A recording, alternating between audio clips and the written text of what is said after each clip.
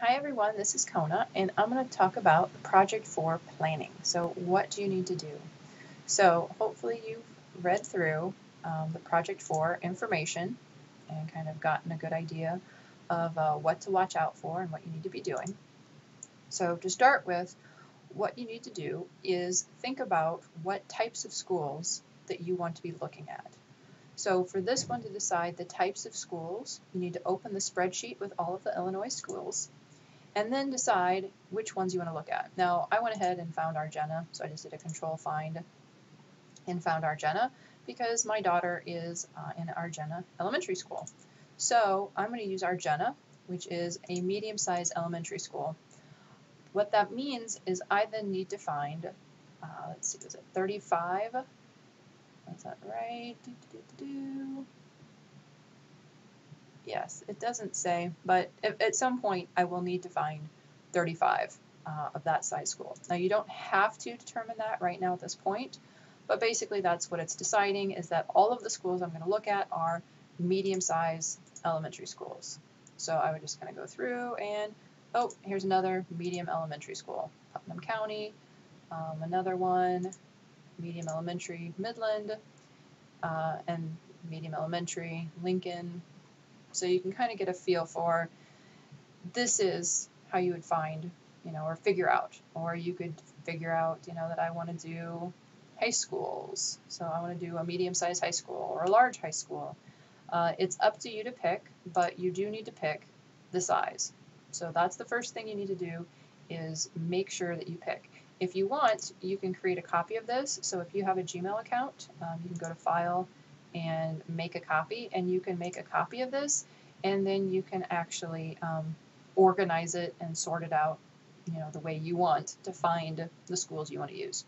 Now you don't have to do that for this part. That's just kind of, I guess, I'm foreshadowing that's what's coming.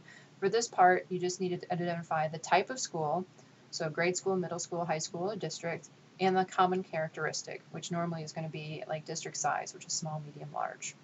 So just so you get a feel for that.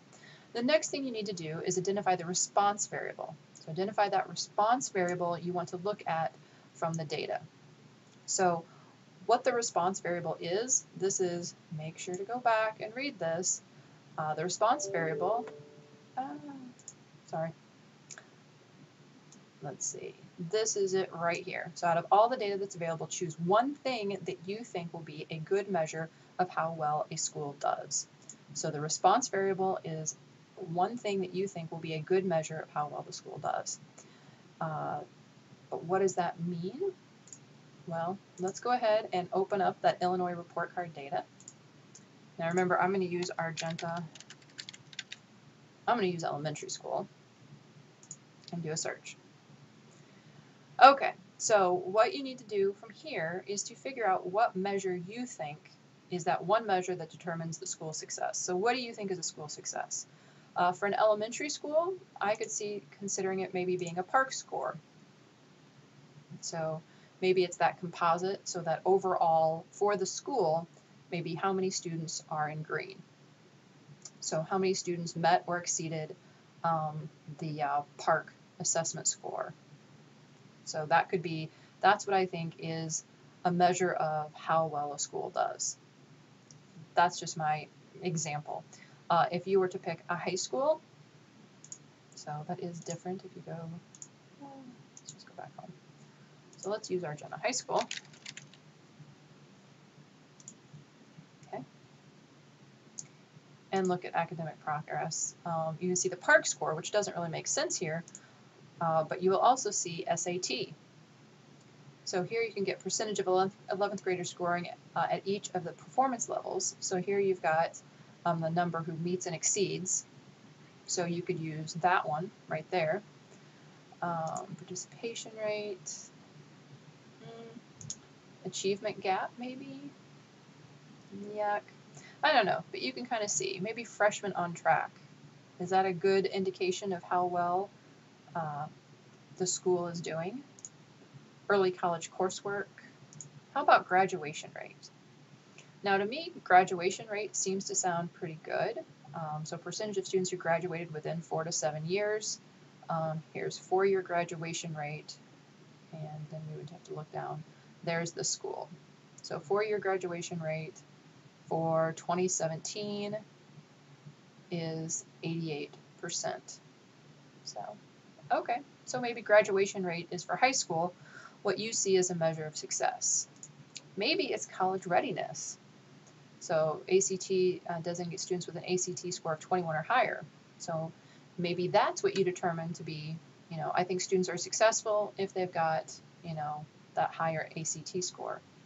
So these are just things you can think about. Also, if you just click on overall academic progress, you can see, like here, SAT 29% proficient. So what I did for that one, so here I was on School Snapshot, and I clicked on academic progress, and then instead of clicking on these individually, which you could also do from here, I just looked at, 29% are proficient. Let's see, 85% of freshmen are on track. 88% graduation rate, 41% college readiness, 64% need post-secondary remediation. So any of these you could possibly consider to be, so remember what we're considering it to be, is that response variable.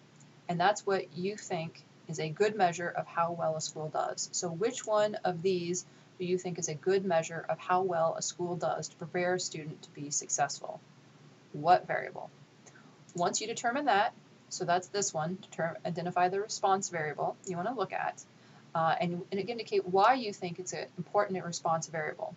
So remember, that's just one thing.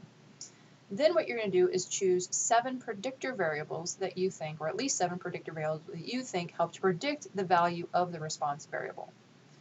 So in this case, attendance is a predictor variable. If you can't get the material, if you're not in school, so the higher the attendance rate, or the more people will be prepared for the next level. So for that one, what you do, you can click on school environment, and you can say, I think the average class size. I will say don't use total days in school, because every school has to have basically the same number of days of school. But maybe you want to use average class size, because maybe you think average class size impacts students' graduation rate. Maybe you think dropout rate. Well, those would be related, right? Let's click on students. So in this case, maybe you're thinking the percent of low-income students. So I think the number of low-income students impacts graduation rate. I think the number of students with disabilities impacts graduation rate. I think student attendance, student mobility, whichever one of these you find interesting. Maybe it's a teacher thing. So maybe you think that it is the retention of teachers. So if we can keep teachers longer, then their students are more likely to do better. Maybe it's teacher attendance. You think that if teachers are there, then students are going to get a better education. Maybe it's percent with master's degrees. You can also look at administrators, which I'll be honest, I really doubt they have to do with it, but whatever, if you want to make the case. Then you've got some high school highlights in general. These aren't going to get you much, and you don't need the retired tests. If you'd like more information, you can also click on this report card PDF. And it's coming up. It's coming. And you can see this really breaks it down a lot more. So like student mobility by male, female, racial, ethnic background, instructional setting, parental contact. So maybe you think parental contact has to do with how successful students are in graduating. Maybe you think 8th graders passing Algebra 1. But here's some extra and a little bit more in-depth information. So that might help you to pick a variable as well. So there are your different options. You can actually look at the PDF, or you can just kind of click through and look at these. But the big thing, what you're doing is you're coming up with those 7 predictor variables. And those predictor variables are variables that you think predict the response variable. So this one, predictor variables predict that response variable. So once again, you are not collecting the data. Do not collect the data until I have given the green light. But what this is just kind of your talk through of this is how you come up with your plan. After I green light your plan, you will then actually collect that data. So then you will actually go to the schools, you'll actually decide on your schools. So you'll start back here, you'll decide on the actual names of the schools, so you'll put those in your Minitab file. Then you'll go to the school, and then you'll just start saying that if you're using SAT maybe as your response variable, then you'll find the response, you'll find the 29% or whatever that percentage is for SAT proficiency, and you'll put 29 into Minitab for that specific one. And I'll go into more of that later, but this just kind of shows and hopefully gives you an example of what you need to be doing. I hope this helps, and let me know if you have any questions.